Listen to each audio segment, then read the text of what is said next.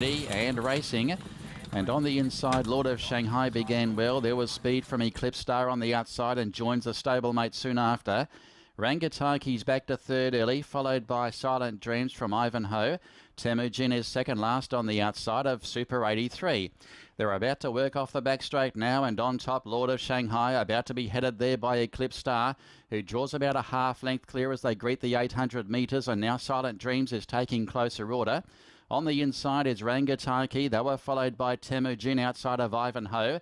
And the tail ender is Super 83 as they approach the turn.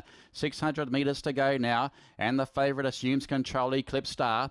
And it's about to turn into the home straight with a 2-length advantage over Silent Dreams and then Lord of Shanghai. Now running on is Rangataki down the outside there with Ivanhoe.